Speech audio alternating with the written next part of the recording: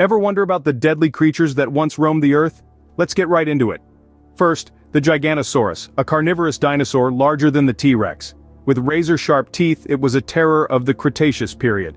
Next, the Titanoboa.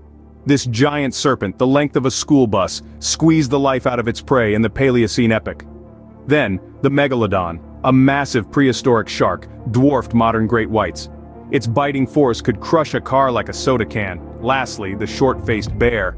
Standing on hind legs, it was taller than a double-decker bus. A sprinter and a deadly hunter, it was a nightmare of the Pleistocene era. Aren't you glad these deadly beasts are just part of history now? Sleep tight knowing they won't be under your bed tonight.